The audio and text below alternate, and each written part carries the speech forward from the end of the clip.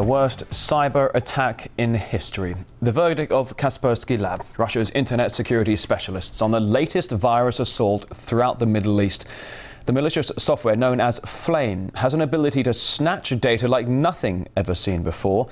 Let's get the latest now from RT's Tom Barton standing by live for us. Tom, good to see you. Is it becoming clear who's behind this massive, historic cyber attack?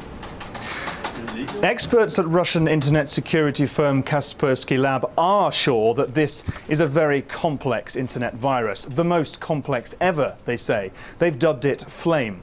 The highest number of infected computers are in Iran, but Israel, Syria and other countries across the Middle East have also been attacked. Flame can make use of a computer's webcams, its keyboard, its microphones and other things in order to grab data, package it up and send it back to its controllers. And it's this complexity and the targets that have been hit that have convinced Kaspersky this is a state-backed cyber attack and a very well-organized operation. We suspect that there is a nation-state behind the development of this cyber attack, and there are reasons for that. This application doesn't fit into any of existing groups that develop cyber attack tools, and we try not to speculate who might be interested in such attacks. We try to base on pure facts we extract from the code, like maybe language characteristics. And in this case, we found only traces of good English used inside of that application.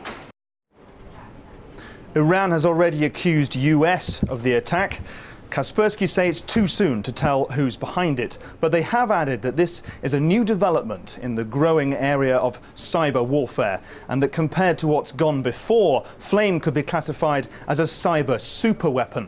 In 2010, the Stuxnet virus targeted Iran's nuclear program. But Flame has 20 times more code than Stuxnet, and it could take years to discover all of its secrets. All right, RT's Tom Barton there. Thank you.